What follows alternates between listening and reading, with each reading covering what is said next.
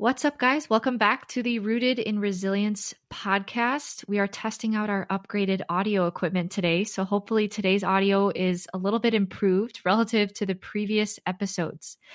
And it is a perfect time because we are so excited to have Lindsey Meehleis on the podcast today. We're going to call her a nourishment-focused midwife.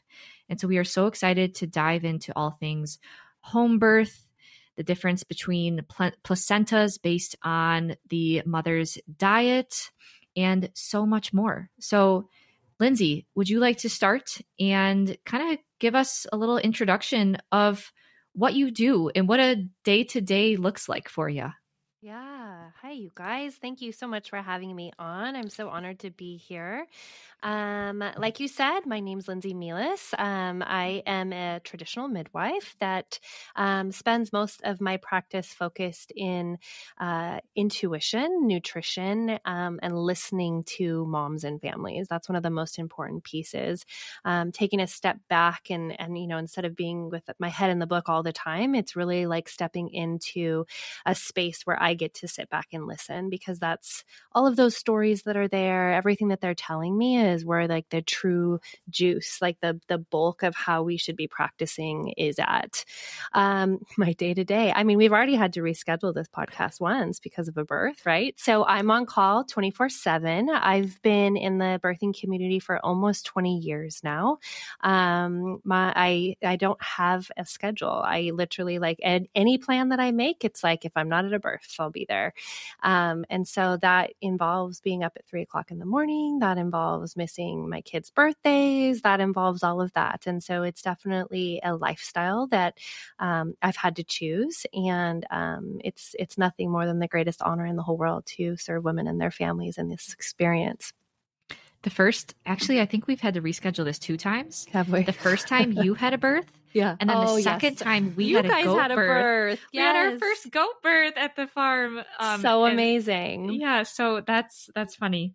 So we're a little bit more versed in animal births than human births. So which is actually the best thing in my personal opinion. Really? Anybody that enters into birth with the understanding and the reverence around animal birth usually births so much more beautiful. One of my favorite obstetricians is a French obstetrician. His name is Michel Audant. And he must be in his 90s now. And he grew up on a farm. And so, the way that he talks about birth is the way that he witnessed birth growing up in a farm. And he transferred that over into his obstetrical practice. But it's just been absolutely amazing to have the comparison of the two. We have never experienced birth, in person, human birth. And it's just like this topic that seems to be feared. Like it's like, oh gosh, that day is going to come for you and you better prepare yourself because it sucks. But we've now experienced 2 births at the farm so far, our goat birth. And it was just incredible to watch. And then we just watched our livestock guardian dog birth. I watched her pop out 12 puppies. Oh, amazing. And just like seeing her know exactly what to do. Like no one trained her. She just had this innate wisdom of what she needed to do. And it was just the most beautiful thing to watch. Like have her eat up all those placentas, clean up all of her babies. It was truly beautiful. And it definitely happened at 2 a.m. But I'm very happy that we were able to witness that. Yeah. I mean, you said it right, that innate ability, like birth is made to work. For millennials, we've been giving birth without having this obstetric medical complex that's dictated the way that we give birth. And so like kind of my tagline, if you will, is great grandma wisdom. And that's because it is the most normal physiological process that we will go through. It's just the same as being like, oh, I have to take a poop. I need to go to the bathroom and relieve myself. And it really should be that simple, but we've complicated things so much. And that actually brings me to the point of this is a charged conversation and there's a lot of fear around birth. And so whenever I have these podcast conversations, I really like to take a collective breath together. And all of your listeners that are listening, it's really nice to kind of ground yourself in, because the amount of fear and stories that we've been told are from, maybe the past 3 or 4 generations where our great grandmas maybe even our great grandmas, birth really got brought into the hospital about 1930. And so let's do that really quick. Let's just kind of take that collective deep breath and kind of settle in. If you're driving, do not close your eyes, please. And just breathing in down into your lungs and down into your belly, down into your womb space. And just kind of settling yourself into this space, exhaling when you need to, feeling that collective pulse, that collective energy that everybody on this call right now is listening to. This call should be a remembrance. These stories, these memories of good birth stories are in your bones. If birth wasn't made to work, we would not be here today. So if you feel yourself getting charged in any way, I just invite you to come back to your breath and this collective space that we're holding. Beautiful. All right, let's dive in. That was beautiful. I think we need to have you, or we need to remember to do that on all of our podcasts, because that really we bring up a lot of controversial Yeah. topics. So this one is just aligned with everything. Yeah, you know, like everything we absolutely. do in life, just to have that like pause, that gentle pause, and remember why we're here and what we're talking about. And yeah. Absolutely. So on the topic of controversial things, I think one thing is the idea of home births versus giving birth in a hospital. And so we, of course, only grew up with the idea that you give birth in a hospital. We were never introduced to this idea, and it's only been within the last few years. And again, you know, living at a farm and witnessing birth, that we've kind of recognized like maybe going to the hospital is a very inconsistent with our, you know, the way that life is actually supposed to happen and begin. And so if we could start there, maybe your knowledge between home births and conventional births, breech babies, hospital, you know, all these different things that they say that goes on if you do not take your baby to the hospital straight away. Yeah. So the best way to start is looking back at history. So through all of time, babies have always been born at home or in a teepee or in a cave or, you know, anywhere that's not in a hospital. Like I said a few moments ago, birth usually, we look at the trend, it was like 1930s. It started like 1905 and 1900, 100% of babies were born at home. So as we like moved through this upward progression of all of these births taking place at home and then going into the hospital, what we saw is a decrease in midwifery center-based care and an increase in the obstetrical model of care. The midwifery model of care is definitely one that believes that this is a normal physiological process, where the obstetrical model of care is one that is an emergency waiting to happen that must be managed. For years and years and years prior to COVID, I used to go into the UCI School of Medicine and talk to all of the residents, which I thought was actually amazing for them to have me come in. And we would go through the different models of care, and it was just astonishing about how much there was a difference in the belief system.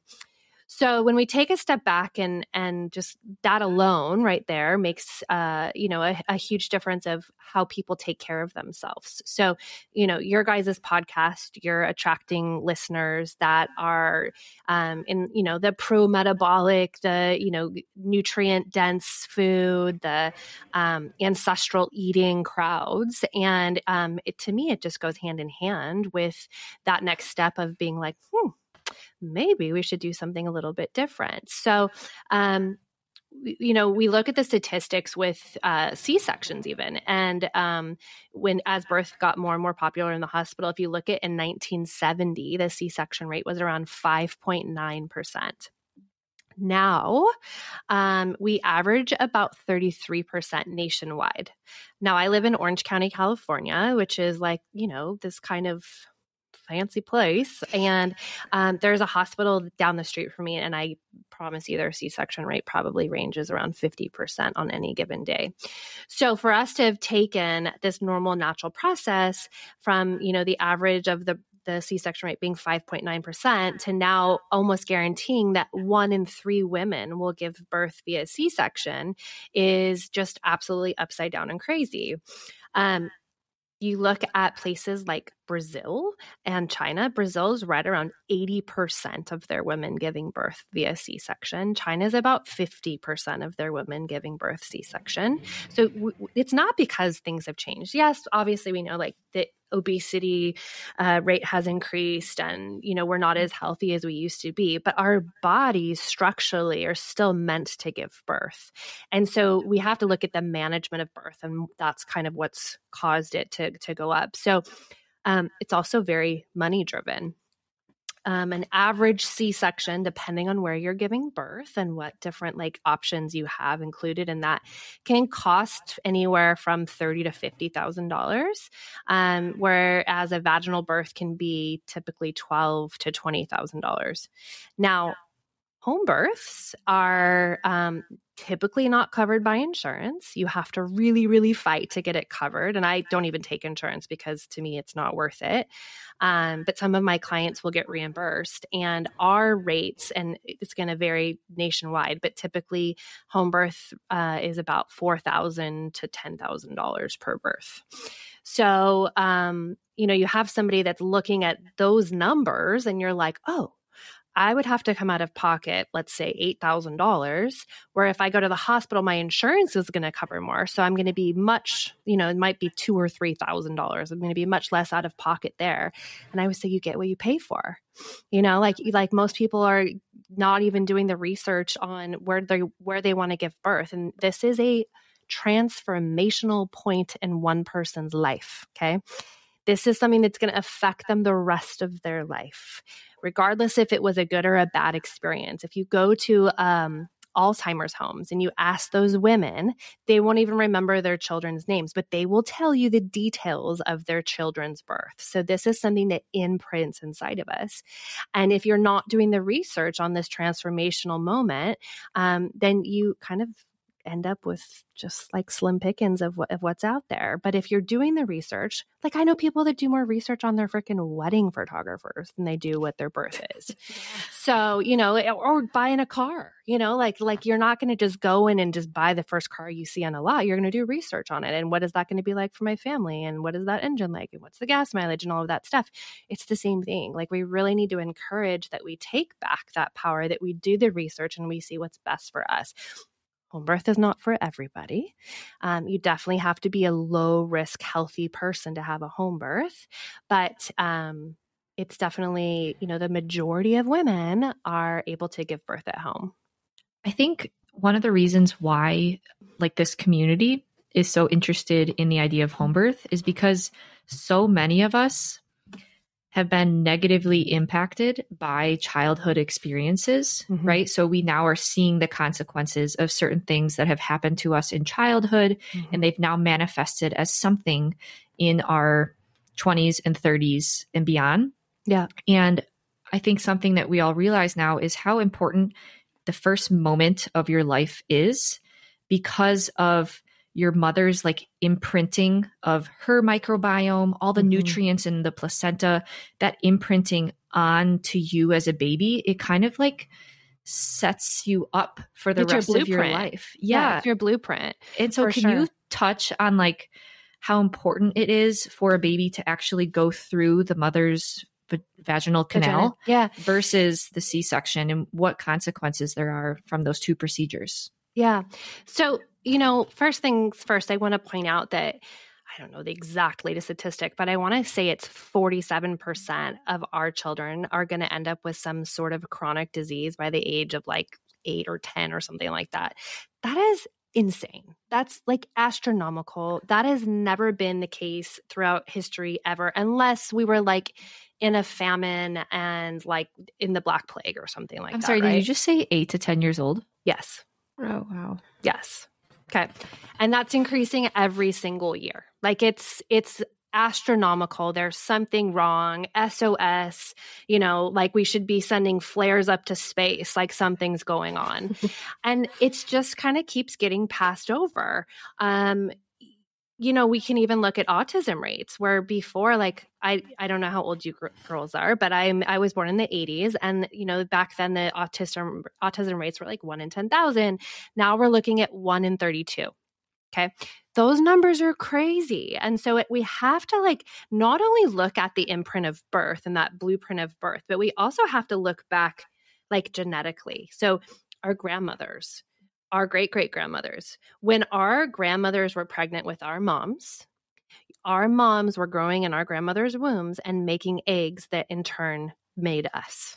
So take a second to ponder that really quick. Okay.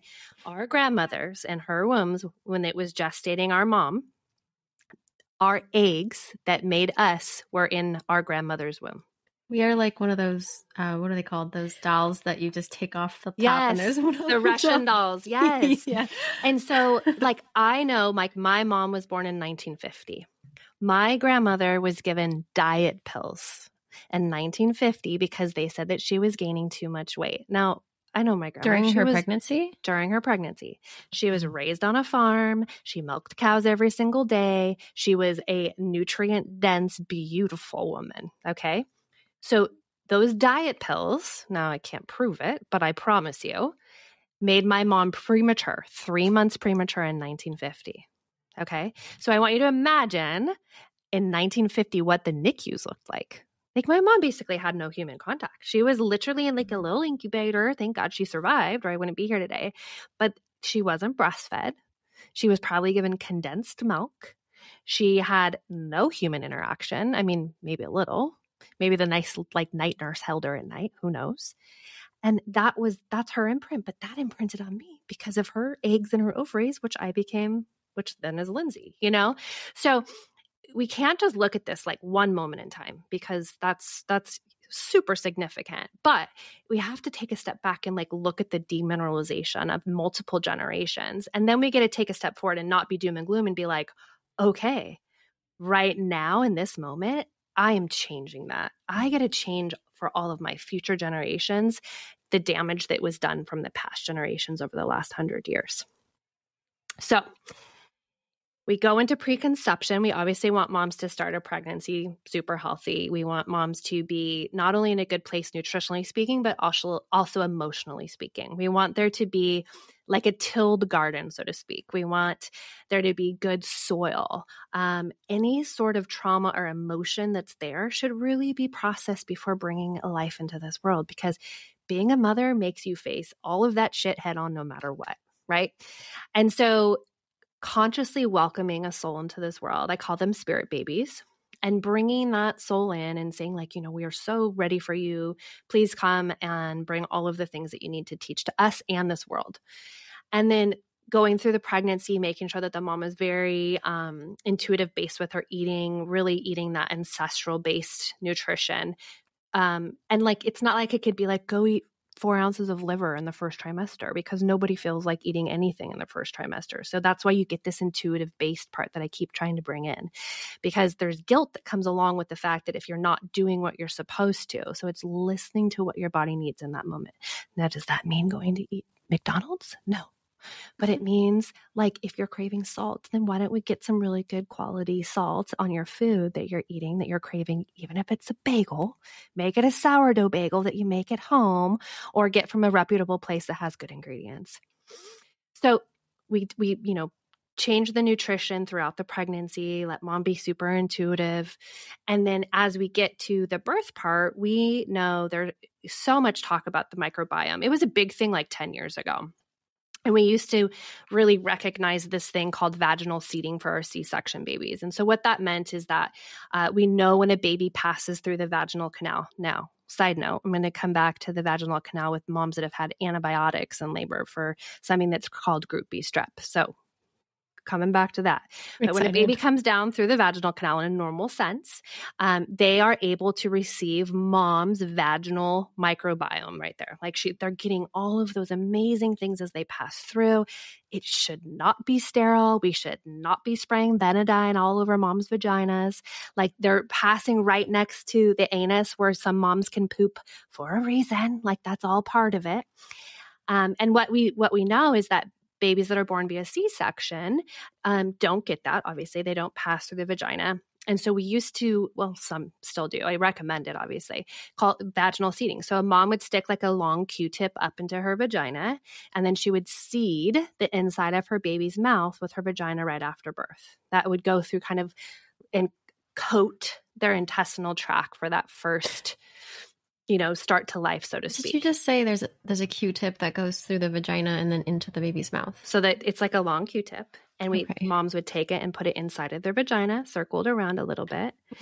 And then they would seed their baby's mouth when there's a C-section. When there's a C-section. When there's a C-section. I don't think that I got that. I do believe I was a C-section baby, but I do not believe I got the Q-tip treatment. I'm sure you didn't. It's definitely something that, like I said, it was like 10 years ago that it got really popular. Q-tip the veg juice. I was a C-section baby too. I promise you, my mom was not sticking a Q-tip up her vagina for me, so, but it's the research shows, significantly that it really helps, for the whole lifespan. I mean, there's probably not any study that goes into a 70-year-old because this is a newer thing that we're doing, but we know that these babies, when they get access to that microbiome, it changes their health significantly. So just, C-section alone, we know that their immune systems are weaker. We know that they have an increased risk of asthma. We know that they have an increased risk of allergies. I think it's 50%. I need to look it up, but I think it's 50% increase of asthma with, I'm going to look it up right now. Yeah. I just, while you're looking that up, I think it's really easy to understand how important this is when you think about the microbiome.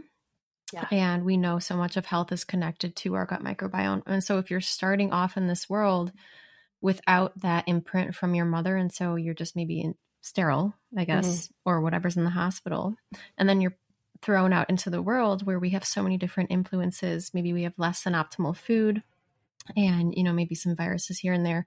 We should be able to keep that balanced because we have that good imprint.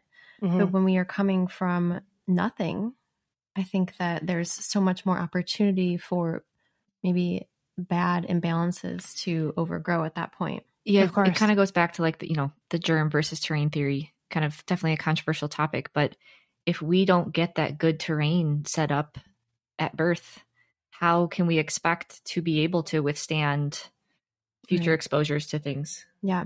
Yeah. There's like some studies are like based on 13 people. So I'm not going to give an exact statistic, but I know it's a significant risk in asthma going up with babies that are born via C-section. Even with just the research on children who grew up drinking raw milk and their rates of asthma, it would kind of maybe correlate to that in a way. For sure.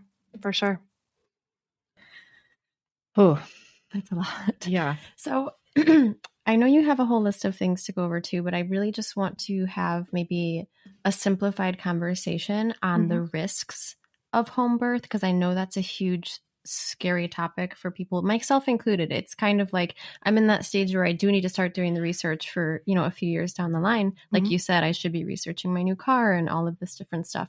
So, well, no, I shouldn't be researching. You get what I mean? Like, I know. If I'm going to do the research to get my new car, I need to be looking into everything about birth too. And so if I was doing this research myself, if I were to type in, to the first page of Google, how risky home birth is, what would I see? And can you kind of debunk or maybe provide some more input on what we're going to read? Yeah. So first things first, like, big scary Google, right? Like, all of anything that comes up in a Google search is typically some sort of influence over it, regardless of Harvard. Yeah, Harvard or whoever, you know what I mean? And so, I know most of your listeners are kind of probably on the same train as me where, like everybody's like, well, follow the science and read the studies. And you're like, based on what? Like, what is everything based on anymore? It's all bullshit. There's some good studies out there still, but most of it is like based on who's paying for the study. And you really can't take a look at those things and be like, oh, that makes perfect sense. A lot of people in academia aren't in real life settings anyway. So like I know on our medical board here, we have all of these like old farts that are like in the books and they're dictating what we can, the care that we can give with home birth. And you're like, have you ever even seen a birth before? Because you don't even sound like you've ever seen a birth before. So, First things first, I actually want to say that home birth is going up drastically right now. COVID has done a wonderful job at that because everybody wanted to get the hell out of the hospital. So we know that home birth increased 22% from 2019 to 2020. And I mean, I can see that in my practice. I mean, seriously, when March 2020 hit, my phone, I couldn't even handle life. Like I was like, it's not stopping. Like I'm literally getting 1,000 phone calls a day. And I was full. I couldn't physically take any more clients, but I understood why everybody was so scared to go to the hospital. So, the best place to really look at research on home birth is not from the US because there really isn't good data here. We've done a really good job with smear campaigns against midwives since the beginning of 1900s. There was old granny midwives in the South, and they, were slaves that were brought over from Africa, and they had the oral tradition of being healing medicine women, which midwives have been throughout all of time. And, the newspaper started publishing pictures of these midwives saying that these midwives were dirty and why would you have your babies at home with them and go to the hospital? So you look at places that have a hell of a lot better infant and mortality rates than the US. Like the infant and maternal mortality rates are abysmal in the United States. It is embarrassing. It is pathetic. There is no reason that we should have it. The rates just came out last year from 2020 to 21. The increase of maternal mortality went up at least 40%.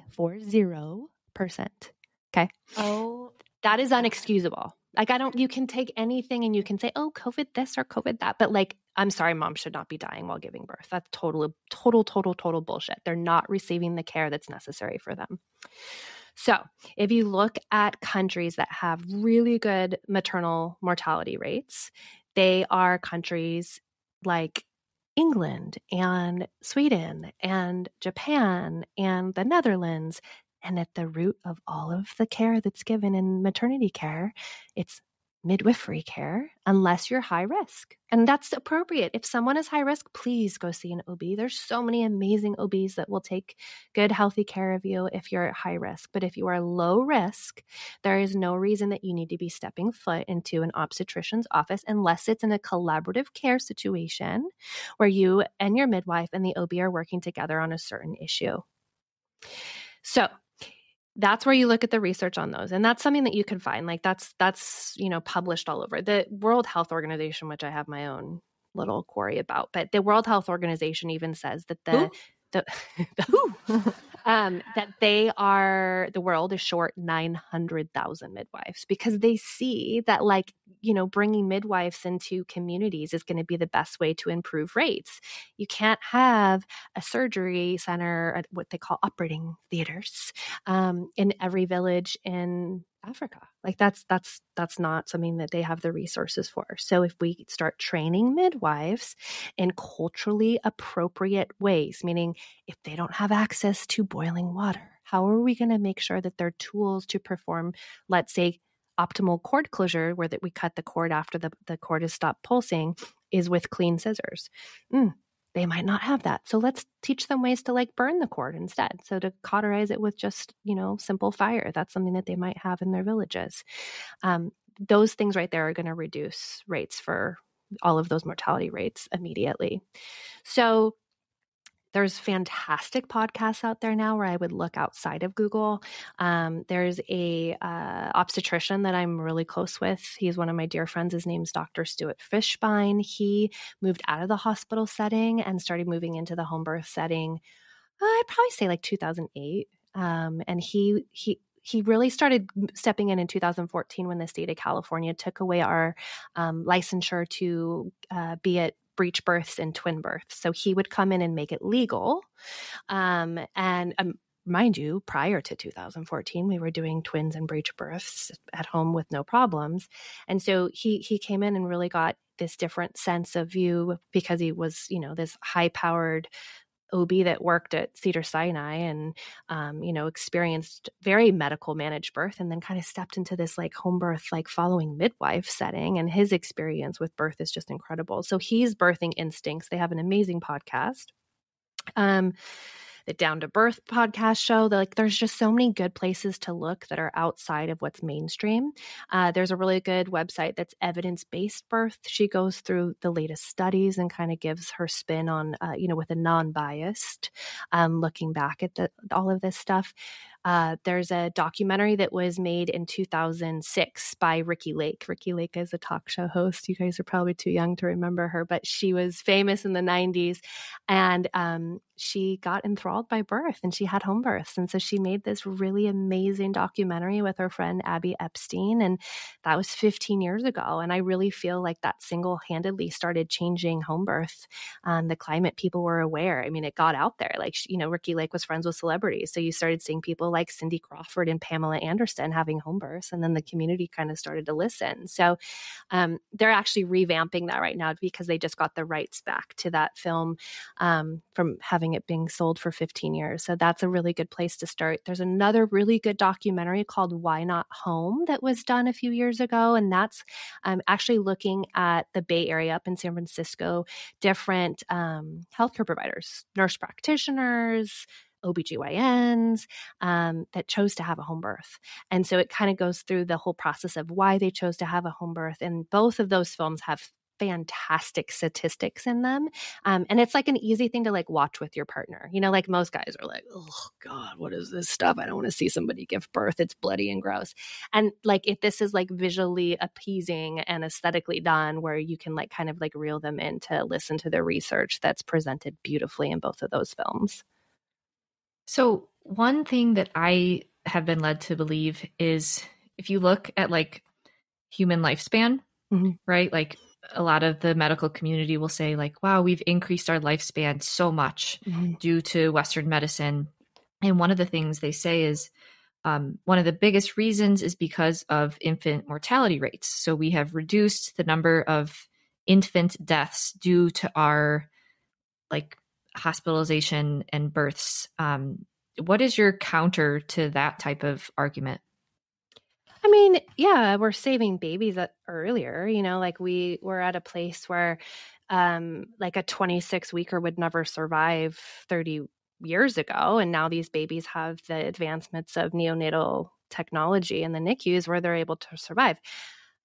Most of those kids have health problems, and that's not something that anybody's going to sit here and deny. Most of those kids are, usually a little bit developmentally delayed. They typically have some sort of vision stuff going on. So making the infant mortality rates better, I don't think that that's making our longevity rates better. And there's just a study that came out last week that said that our U.S.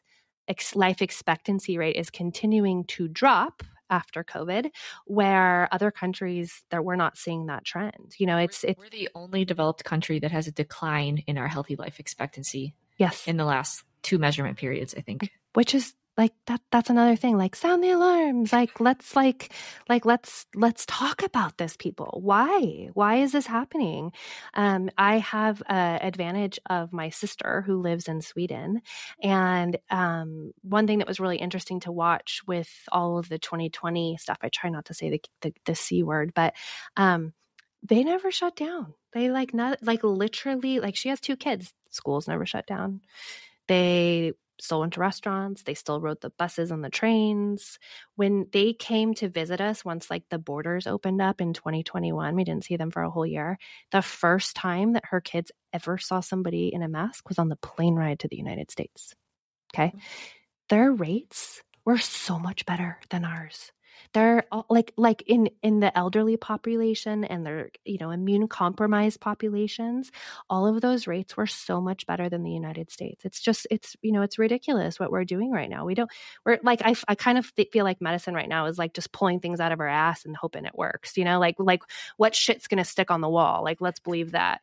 And that's just not how we should be approaching anything in life, really. And so, when we take a step back, and let me tell you something, I think that COVID was one of the most important pivotal pieces of our trajectory as the human race, because either you woke up to what was going on or you didn't, or you kind of fell somewhere in the middle and you just felt like it didn't feel right. And then you started doing a little bit of research and then got pulled back in again and then started doing a little bit of research.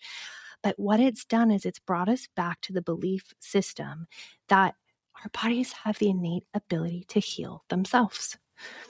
Now, again, not everybody thinks this way. However, if we kind of keep coming back again and keep coming back again and like, oh, that didn't work too well. Oh, that didn't work too well. Oh my God, we have an immune system? Like that's supposed to work? That's changing people's belief systems. I see it every day. I see it every single day that people are, they come in and they sit on my couch for appointments and they wouldn't have picked to have a home birth prior to 2020. They're like, whoa, something's wrong here. Like they're seeing the red flags that are popping up and they're starting to make decisions that are totally different than they would have made 3 years ago. Yeah, I think that this discussion kind of brings us back to this whole like innate nutritional or just innate wisdom of life and nature. And a lot of Americans think that we can outsmart Mother Nature. We can outsmart biology. You mean like the meat that's made in a lab isn't as good as the meat that is from the cow? Yeah. And so it's like this is happening with food and it's also happening with like medicine and birth and things like that. And seeing like firsthand on the farm with just how natural of a process this birth was. And then like you were just saying, like the body, given its right tools, like the body knows how to heal. Mm-hmm. So can we kind of transition a little bit into like, so you've now seen a ton of clients, mm-hmm. and I think we all know how important like pregnancy nutrition and pregnancy prep is. Can you briefly talk about like some differences that you've seen with nutrition things for births that have gone well and maybe births that haven't gone as well? Yeah. So it's really interesting because I just did a mini documentary with Paul Saldino with Heart and Soil Supplements. And it got me pretty shadow banned on Instagram. And I was like, how is this possible? Like I post pictures of boobs and vaginas all the time and I've never gotten in trouble. And now 1 second I sit and talk about the difference of a placenta of, somebody that was very well nourished and somebody that wasn't, and I get shadow banned. It's like, come on, like there obviously has to be something that's bigger at play there. And in this documentary called Nurse, which you can easily do a quick Google search on, I know that it's posted on Heart and Soil's YouTube page. I actually had the opportunity. It was like a super random opportunity. Like literally I was driving home from a birth at 9 p.m. and the next day we were recording and I'm like, holy crap. I have a placenta of a mom who literally ate me her entire pregnancy and a mom that was super undernourished. And like she did add in liver supplements at the end of her pregnancy. So it wasn't like a total vegan placenta or anything like that. And I had these two. Now, here's the problem with the internet. When people see that, they make the assumption that all placentas of vegan and vegetarians are going to look like that, and all placentas of people that eat meat are going to look like that. That's not the truth, you guys. Like, let's have some discernment here, right? It was just that in that moment, I had these two placentas, and that was what these two specific individualized people's placentas look like. So what I see over and over and over again is if we have a mom that's eating intuitively, that's eating very nutrient dense based food, that is eating the way that our ancestors would have eaten, ancestral eating, that they proceed through the pregnancy typically in a very healthy manner. Now, remind you, I have low risk women, so they're starting their pregnancies healthy. They're not coming in with any underlying health conditions.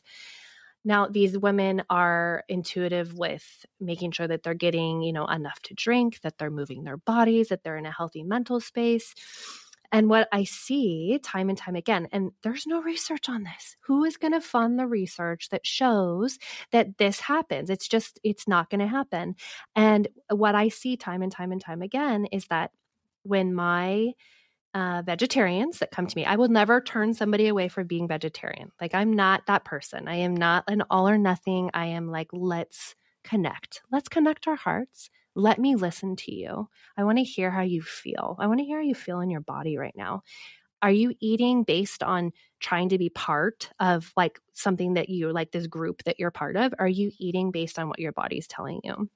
And what I see time and time and time and time again is that my vegetarians and vegans will usually start eating meat at some point in the pregnancy because they're craving it. Okay.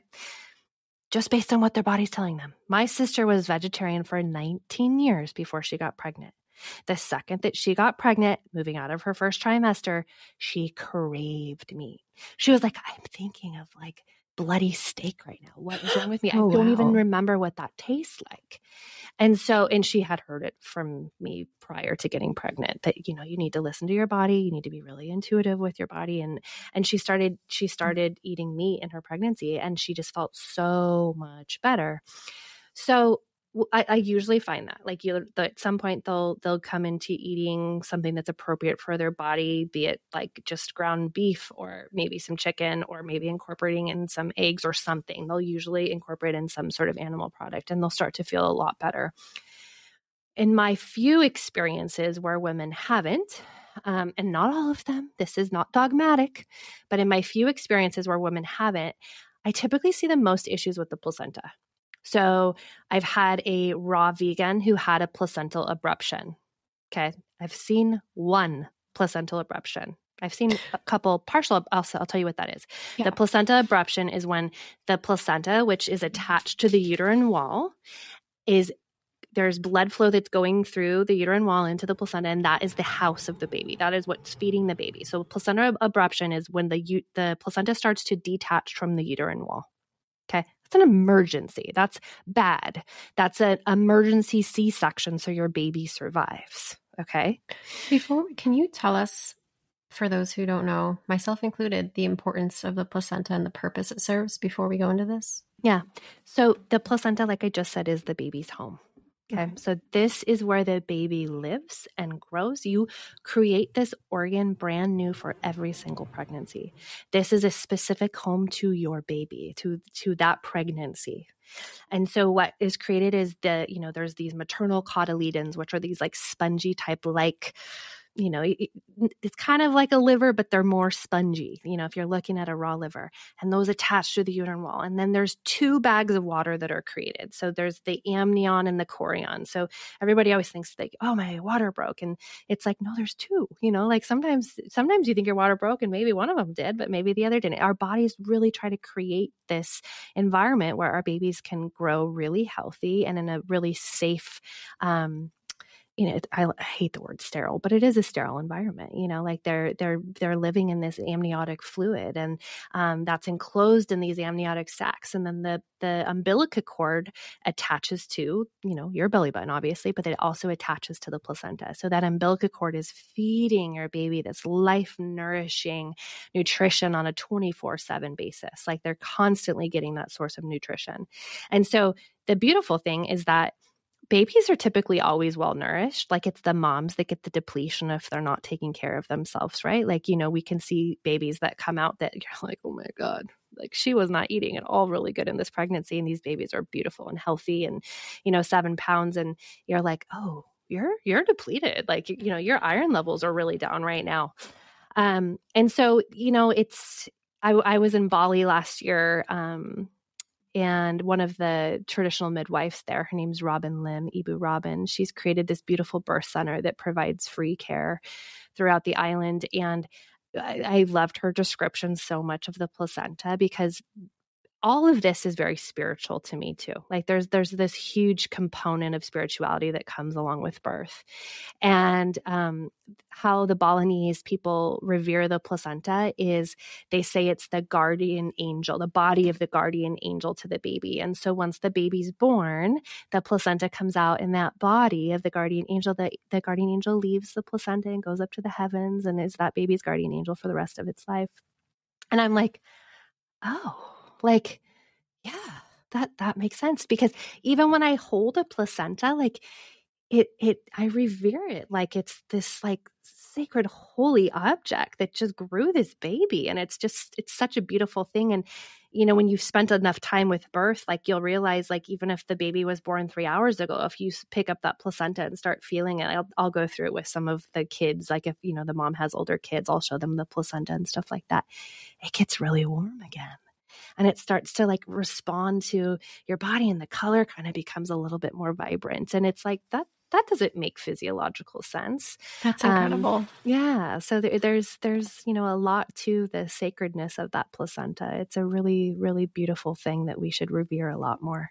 So you mentioned the exploding Yeah, the placenta exploding, the placenta abruption. So that was my only experience with a full placenta abruption. I've seen many partial abruptions, and those are they're typically from moms that aren't nourishing themselves well, and the placenta is kind of like, I got nothing left to give to you at this point, and it starts to adhere off of the uterine wall.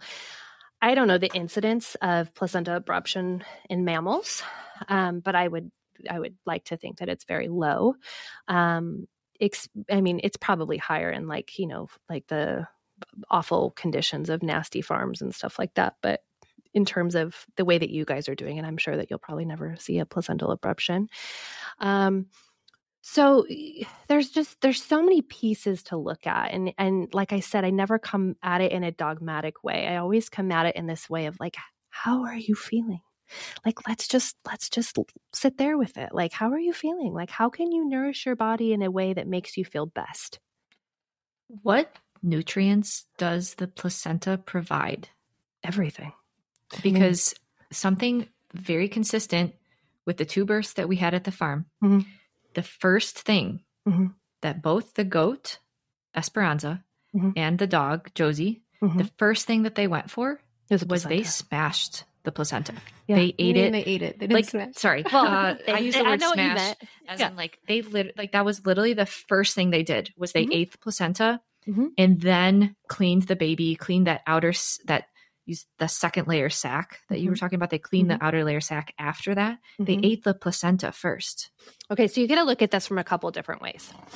First things first is that if there is meat available, if there is any predators around, they're going to smell that, and that's going to make their babies at risk for being eaten, right? So first things first, if you were in a cave and you were your great grandma and there was a lion outside, if it smelled really nice and juicy in there with fresh meat, that lion would try to get in. So that's first things first. Okay.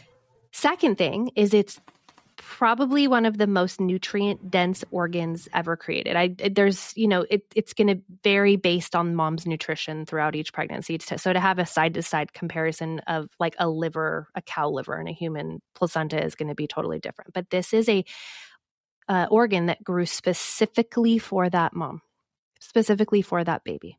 Okay. So it's based on all of the hormones are bioidentical to that mom. All of the nutrients that are typically needed are exactly right for that mom. One of our midwife tricks is if we have a mom that starts to bleed more after birth, so it's also referred as a maternal hemorrhage. Western medicine gives us something that's called Pitocin, which is a synthetic form of oxytocin, which we can give intramuscularly with an injection, and that helps contract the uterus, and then that helps stop the bleeding. Now, if I didn't have access to that, you bet your ass the first thing that I would be doing was taking my hands and getting out a little chunk of that placenta and having mom put that in her mouth, which would then in turn help her stop bleeding. So there's, I'm sure that your dog and your goat has an intuitive knowing of that. It's going to replenish the iron of the blood they just lost with their birth. So I say it all the time. Mammals eat their placentas over and over and over and over again. And in westernized birth, we stick it in a plastic bowl and send it down to the hospital incinerator. And you hope that your hospital isn't selling your body organs, which they do, for shampoo and face creams and all of that stuff. And it's not, we don't even look at it as anything. We just discard it. But I would say that probably 95, maybe more % of my clients encapsulate their placenta after birth. Some women don't necessarily want to eat it raw right after birth, but they'll take it. And placenta encapsulation, it's done a couple different ways. One of them is the traditional Chinese medicine method, which is they steam the placenta. They cut the cord off. They cut the bags of water off. You're just left with the meat of the placenta. They steam it and then they stick it in a dehydrator, typically for about 12 hours. And then that is ground up and put into capsules. So it's taken like you would take a capsule of liver, so to speak. So what are the advantages other than just replenishing nutrients? So would you say that's the main one of consuming the placenta? Replenishing nutrients, and then we need to talk about the hormones. Like I said, it's bioidentical hormones that are in this placenta as well. And so, like a lot of women will report a decrease in postpartum depression, postpartum anxiety. A lot of women will report increased milk supply with doing placenta encapsulation. And there's not tons of research on it, but when you talk to moms that did not encapsulate the first time around, and then they do the next couple times around, they'll tell you that there's definitely a difference. So is this even an option in the hospital? I'm assuming not. It is actually. So it is. Hospital specific, obviously not all hospitals have the same exact policies, but the majority of hospitals, it's yours. It's your organ. Like you have the right to take it. Right. A lot of hospitals will have a consent form that you sign that says that you'll have it leave hospital premises within 12 hours after birth, and you'll provide the cooler to have it leave. But if you just do a quick Yelp search on placenta encapsulators in your area, you'll typically always come up with somebody, and they are usually the ones that pick it up and then provide that service for you.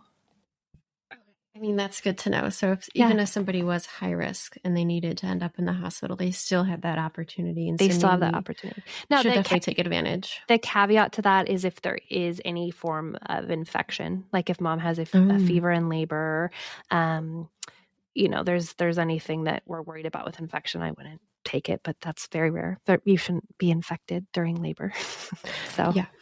So on the topic very quickly about the high risk, is that something to do with more of like a chronic condition somebody's dealing with? Yep. So it's like my mamas that come in that have like heart conditions or like hepatitis or any of those chronic lifelong conditions.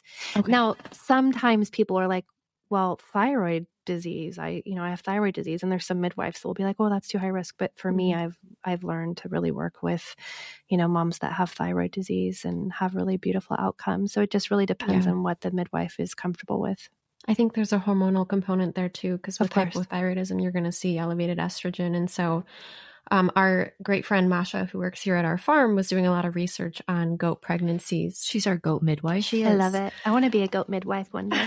You're welcome to come. One day we will bring you here and you will experience a goat birth. Yes, I love that. So she was doing a bunch of research, into what the goat should be eating leading up to pregnancy. And there's a ton of information regarding limiting high estrogen foods, like soy and legumes. And that was in hopes to avoid a premature birth. Like this is well established in the goat nutrition space. Yeah. And so it makes complete sense that you would bring up this incredible importance of hormonal balance. Yeah. It's funny, right? Like, how is there stuff that's in like the goat midwife handbooks? I don't know what you would actually look at, but that's well established, right? Like you look at like veterinarian medicine and it says like you should really be avoiding these high estrogen based foods. So the goat doesn't have this, and this. Like, why isn't that available for pregnant moms? Because it's political. Too much money. Too much money at stake. She was telling us that this information is so clear in terms of like vitamin E consumption, calcium consumption, all of these different things that we're not considering as humans, copper consumption, the balance between copper and iron, and the outcomes of pregnancy and the importance for this goat's health. That is kind of almost like a complete 180 in what we're told for our nutrition as humans. And it's just crazy. But I'm wondering if, it's pretty clear that that's showing up in the statistics that we brought up in the beginning. So yeah. And like when you just go like, mammal to mammal, like any mammal that like goat, horse, human, whatever, like we should all be getting those really nutrient dense forms of food that we're eating throughout our pregnancy. Nobody should really be consuming soy, like those things should just be like kind of assumed. You think about like what that's doing to baby boys even, it's crazy. I just recently saw that one of the newest things that WIC is going to start promoting, which is kind of like I think it says WIC stands for Women, Infants, and Children, and it's a government-based program for women, infant, and children. And their biggest thing right now is they're going to start promoting soy formula because it's not they're so against all this animal-based stuff that like, oh, let's start promoting this. And it's like, hello, Weston A. Price has done really good research on soy formula and why we should literally avoid it like the plague. Yeah, formula is such a triggering topic for so many people. Even in the formula that's maybe not soy based, it still has like soybean oil in it. Oh, it's all seed oils. Yeah, exactly. It's disgusting. Yeah. Here's like, I come back on my like non-dogma train, right? Like I hate dogmatic people. I think it's so sad when we have such division. I think the greatest illusion that we're living in this world is that we're separate. We are not separate. When we are separate, they have that power of division over us. And so like, there's these camps that people live in, and it's like, breast is best is not something that's politically smart to say anymore. And it's like, no, hello? Like, of course breast is best. Now, have I seen moms that can't breastfeed? Yeah. Are there breast milk banks where you can get human milk for human babies? Yes. Are there other alternatives if we can't even access that? Yes. So it's not like we're saying, go let your baby starve and die. We're just saying that, like, actually nutritionally speaking, this is the most optimal thing to feed your baby. And if you can't do that, bless your soul for trying or having your reasons not to. Here are some alternative methods that will kind of try to mimic the nutrition base that's in breast milk. And breast milk's going to be different for every single person, for every single baby, at every single stage, depending on what they're exposed to. Like if big brother comes home from school and is sick, there's something that's called an intermammary pathway that mom's going to start picking up on all of those antigens and start making all of the antibodies that are going to start passing to the baby through the breast milk days before that baby would even have symptoms of being sick. So you're naturally inoculating that child every single time that you're breastfeeding it. That doesn't happen if you're not in that space, with that biofeedback that's continually on a loop with a mom and a baby. A couple of days ago, I posted a scientist, I don't know what kind of scientist he is, from England, and he did a microscopic view of breast milk versus pasteurized milk. And I posted it. It got posted all over, and I had these like camps of people coming in, like saying, like, how dare you promote this and like breast milk? Why, you should compare raw milk versus breast milk. And I'm like, yeah, that would be a really great comparison. But guess what?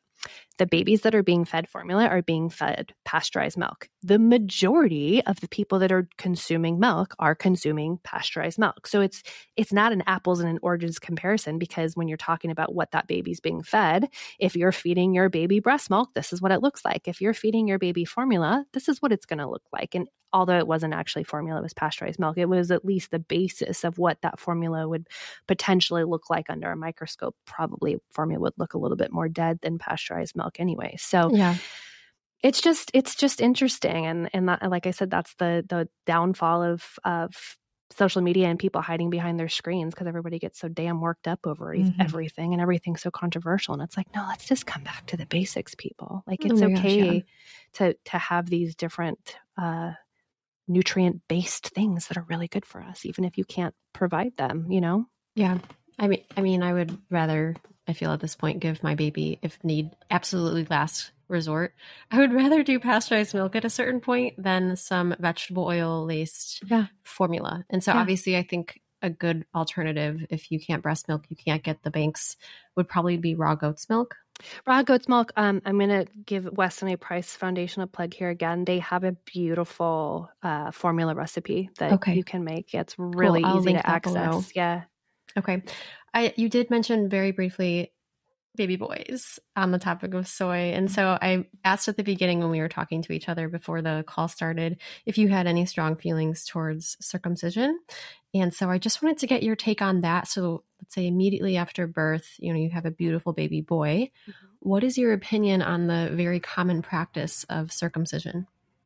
So I always like to kind of start these conversations about circumcision with taking out all political views aside and just imagining that you are this brand new baby in this world. And the only thing that you've known for the last 9 months is, the swoosh of the amniotic fluid and the sound of your mom's heartbeat. And you're always warm and you're always being fed. And you just go through this, people could say traumatic, but very stimulating sensation of birth, right? You're either squeezed through a vaginal canal or you're taken out of a cesarean incision. And you're in this new space that's bright and everything's really loud and you don't know what's going on. And then you're put back in the comfort of your mom or your dad's arms, right? And the world seems safe again. Now, if you were to take that baby, sometimes 24 hours after birth, and take that newborn baby and strap them down onto a plastic board, essentially, with straps on it, strap them into this board, and then go ahead and, make them naked and cold and away from their mom, and then continue to take a scalpel to the most sensitive part of their body, the most nerve endings, the most condensed nerve endings on the human body, and cut that off, where you then have an open wound that has to be covered with Vaseline and gauze that then gets pissed and shed on for the next 2 to 3 weeks as it heals. What would your view of the world be? Right? That it's not safe, that was really scary, that what was that? Now, this is a subconscious memory. Most males will defend this. I don't remember my circumcision. But the blueprint that we talked about at the beginning, that blueprint of what you think life here is on earth, is that of violence? Is that of shock? Is that of pain? That's not a really good way to start life. And so I'm really passionate about this subject. And the reason I'm so passionate about it is because when I worked in the hospital, I was a lactation consultant in the hospital, and my lactation clinic sat right next to the newborn nursery. And prior to even really having done any research on circumcision, when I started hearing those baby boys scream, cry, when they were getting their circumcision, something in my body physically happened where I wanted to break through the door and break down the glass and save them. Okay? Every hair on my body stands up when I remember these moments. And I always said that I would be the voice for baby boys that don't have a voice. And so it brings me back to this space of but why? Why did we start doing this? Now, religion is a totally different topic. I'm not even going to go there. But if we look at why circumcision got brought to the United States, so I want you to think Kellogg cereal, okay? Dr. Kellogg. Are you serious? Sweeties, Mm-hmm. Are you serious? In the late 1800s, with this puritanical belief system, said that if we circumcise baby boys, that it would decrease their chance of masturbation. And if we decrease their chance of masturbation, that they wouldn't become insane. They would decrease the insanity rate amongst males. So there's that. And then there's also this piece that comes along with the component of a mother's job. The most innate thing that a mother is supposed to do with their children is to do what? Protect keep them safe. To keep them safe. And so if we peel these babies out of their arms and tell them that this is just a routine cosmetic procedure, then the second that happens, Western medicine is already asserting control into that maternal relationship with that baby. Again, the whole thought process of I know better than biology. I know better than nature. Yeah. Yeah. Can you imagine circumcising baby goats? Right? Could you imagine doing something like that? Could you imagine giving baby girls breast implants because they want their boobs to look like their moms? I really have a kind of funny story about this. It's not the same as circumcision, but we have 5 pigs. Mm-hmm. We have 2 males, 3 females. One of the males had his balls chopped off at birth or whenever. He is the least. Is this tiny? This is Tiny. His name is Tiny. The most afraid of us. He doesn't come by us. He obviously has this traumatic memory of a human cutting off his balls. And I've told my fiance Brandon this. And you know what? This was a very challenging topic to talk to him about, Brandon, because I'm not a male. Most men in the United States. I'm not a male. I don't have a penis. I don't have the same, maybe he's heard something from one male friend, something from another where like, oh, bad experience with, infection down there or something, or, they read something. I don't have that same level of investment in this topic prior to becoming, wanting to become a mom, right? Because what if I have a boy? So I'm working on developing this way of communicating with him where I can present my concerns about this topic without trying to overstep, because I'm not a male. But I really do have, like, when this topic was brought up in our house the other day, I had this like innate need to defend my future male child and say this is not going to happen. Because why? Because it seemed ridiculous, seemed unsafe. It seems super counterintuitive, right? Yeah, it's down in insane. The depths of your soul. It doesn't feel like we should be doing that, right? Yeah. Because we shouldn't. So I'm going to bring it back to animals. I have 2 German short hair pointers, and they are crazy but amazing animals. And that's a very common dog breed that they dock the tails on.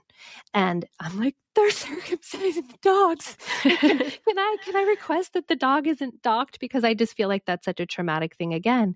And I like encourage you to just listen to like your deep intuitive spot in your soul of why that just doesn't sound right. And I also really encourage you to do the research on it, because, like the history of it's kind of like, whoa, Dr. Kellogg, that's crazy and weird. But like, when was your fiance born? What year? 19. He's a young one. 88. Yeah. 88. So 98. Yeah, he's a baby. So we look at the statistics, and that generation, our generation, it was like 99% of boys that were being circumcised. So there wasn't really a differentiation. Now, obviously there was people that were immigrating in that were like, what the hell are you crazy Americans doing? We're not going to do that. But it was something that was like kind of just not even, they didn't even really give good informed consent for it. They just took your baby to the nursery and circumcised your baby boy. Now that rate, I wish we had new statistics on this, because this is probably like 5 or 6 years old now, but it's about 50% of baby boys are being circumcised now in the United States as a whole. In the Western states, so Washington, Oregon, California, Arizona, we're looking about under 23% of boys are circumcised. Oh. So it's drastically falling. One of the reasons is that the insurance companies are considering it a cosmetic procedure now and not covering it. So people aren't paying out of pocket for it. Those range anywhere from $600 to $1,000 for paying out of pocket for it. So people are just like, yeah, what's the point of that? Wait, literally chopping that off costs $600 to $1,000? Oh, yeah. I mean, all medical procedures. I mean, I'm surprised it's not more. Yeah. So the other thing is looking at it in a world sense. Like, we're very egocentric here in the United States, and we kind of like think the world revolves around us. And if you look at the rest of the world, it's about an 80% circumcision rate. A non-circumcision rate. So 80% of the world is not circumcised. So, back to Sweden again, it's like one of those things that, like, when I talk to Swedish men, they're like, you guys do what? Like, that's so weird. Like, why would you do that? Like, it's not even a conversation piece over in Sweden. In my brief research into the topic, again, like, that's why I wanted to talk to you about it today, because I haven't looked into it enough. I feel like parents should be given a disclaimer, like how we have those commercials with the medicines, that your child will be at an increased risk of depression or anxiety or some sort of psychological issue due to this instant traumatic experience. You want to know the worst risk of circumcision? What is it? Death. Oh, a baby boy bleeds to death. Oh my gosh. Yeah. And it's something that, like, it's documented. Like, it's not something that's a common risk, but can your child die from being circumcised? Yes. Why? Why would we do that? Why would you give your baby a medical procedure that they could die from when they're like 24 hours old? Like, I mean, I've in my own practice, and I have a really, really low circumcision rate in my practice. And I've seen a mom once that had their baby circumcised. They were Jewish. They had a mohel do it. And usually by day 8, this vitamin K levels are high enough where there isn't any bleeding issues. But for some reason, this baby's still really bled. And she came to my house like with him in the backseat begging me to give him a vitamin K injection because he was bleeding way too much. And that's horrifying. So not only did you have the trauma of the experience of being circumcised, now you're freaking bleeding. Like you're getting this wound changed. And so there's a series that was done years and years and years ago by two comedians called Penn and Teller. And they did a show called Bullshit, and they did a deep dive into investigating circumcision, and they like made it like in this comedic sense of like kind of debunking it, but like making it funny and making it okay for a man to like watch and listen to. And they did a really good job debunking it. And they like brought on like porn stars and stuff, like it was like one of those things where you're like, oh no, you're really actually like doing the like deep dive with the interviews and stuff like that. And that's usually when I always have dads watch because it's like crude and funny and like makes them laugh. So it takes the charge out of it, so to speak. And then they're like, oh God, why was I circumcised? Can you send me that link and I'll include it? Yeah, too. That'd be awesome. And the other thing to look at is that it's not done with consent. So there's lawsuits that are starting to happen now from boys that were circumcised as infants that are now suing doctors that did this medical procedure and permanently disfigured them without their consent.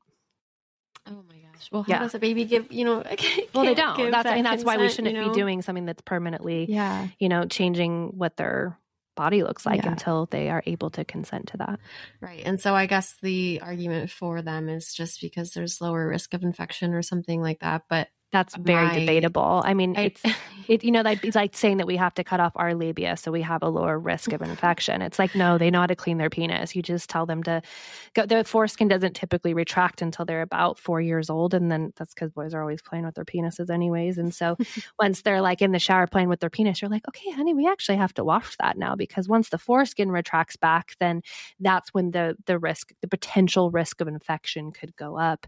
I recently was just talking about how the Bill Gates Foundation went into Africa and really started to donate money to pay for circumcisions in Africa to potentially reduce the HIV rate. And it's like, could you bring them some condoms instead? Like, come on, like really, that's what we're going to do. How about we talk about ways to have safe sex, people? Like, it's just so ludicrous, the conversation around it.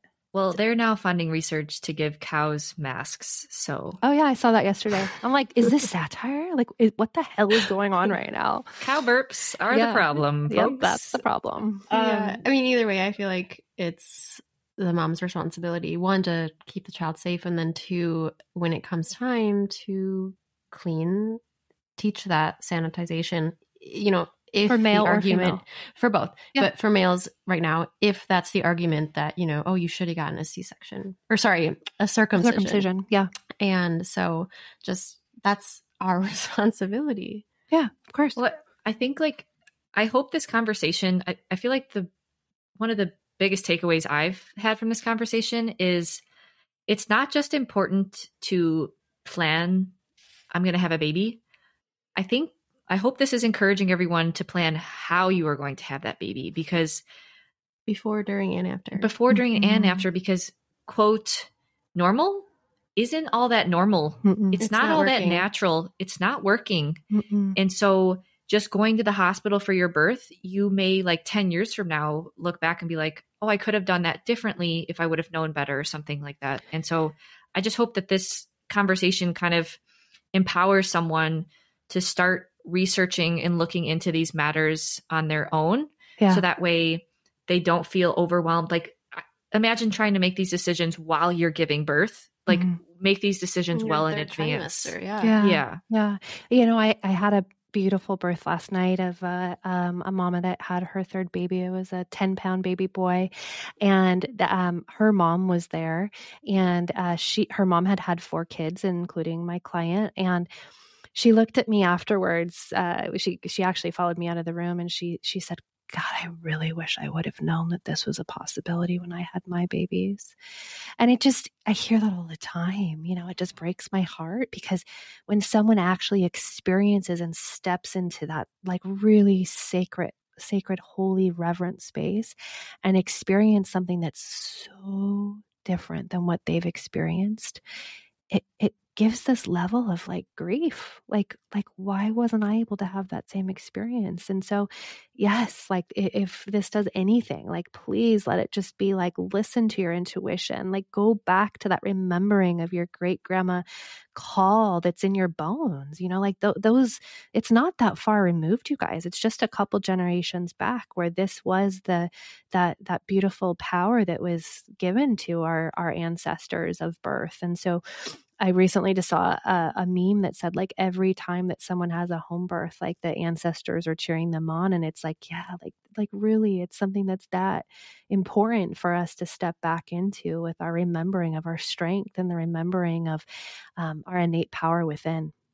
Yeah, I think prior to that, we need to maybe get off birth control and start thinking a little bit more about natural. That's things. A whole nother conversation. And I mean, I say that because I feel like you can't even be in touch with yourself if your hormones are not your own. And so that might be step one. But I've absolutely loved this conversation. Yeah, I think we should have Lindsey on again to talk kind of about pre and post nutrition and how that impacts birth and things like that. So I know that when I am ready to give birth sometime in the future, I'm going to come to Lindsey's house, stay with Lindsey. No, I'll come to the farm. Oh, that's true. Have Lindsey come here. So if other people wanted to have this home birth experience, what's your best recommendation to find a Lindsey near them? I get this question quite a lot, and I wish I had, and I probably will start to have like a referral-based situation, because not all midwives are created equal. And I think that the problem right now within the midwifery community and the medical community in general is that people think just because someone has one title means that they are kind of all encompassing of the same thing. And that's just not the truth. And I've seen women that have had really bad experiences with midwives and then, kind of are forced into this free birth world. And I'm like, oh, that's definitely not how our, grandmothers were doing this before. They were always surrounded by other women and not doing this alone. And I think it's really just starting to talk to women in your community and like really kind of like listening to the stories of people that have had really good experiences surrounding birth and see, like, well, who did they use and what did that birth look like? And is that something that feels intuitive to me? And most of the time, you can find midwives that, will always do like a free consultation and go through questions and stuff like that you guys have, but arming yourselves with even the questions to ask. So I'll send over those podcasts that I recommended earlier and just kind of, perusing through those different podcasts and seeing like which things are really important to you for those experiences. Because again, remember that Alzheimer's patient that remembered every detail of their birth. And so it's really important for you to get a good match with somebody in your area. And there's amazing midwives everywhere. You just have to search to find them. And they're typically like revered as, like the best town midwife, and you'll find them. It's not hard to do a search for it. Great. So in terms of getting in touch with you, where would somebody start? So the best way to find me, I'm super shadow banned right now on Instagram, so you have to spell out my whole name. So I'll make sure that you guys have the spelling of that, but it's at Lindsey Meehleis. And then my website is theremembering.co. I love that. Cool. Yeah. Well, thank you again for coming on. This has been such a great conversation. It was amazing. And there's so many things we didn't get a chance to talk about. I know. So we'll have to do a part 2 because there's, like the breech stuff you guys asked me about. I would love to go into that. Oh, please. You came with so much stuff ready to talk about that we didn't even address it. So we'll schedule offline. We'll put another date on the calendar. Hopefully awesome. A goat birth or a human birth doesn't interfere with the next one. But thanks so much, Lindsey. Awesome. Thank you guys.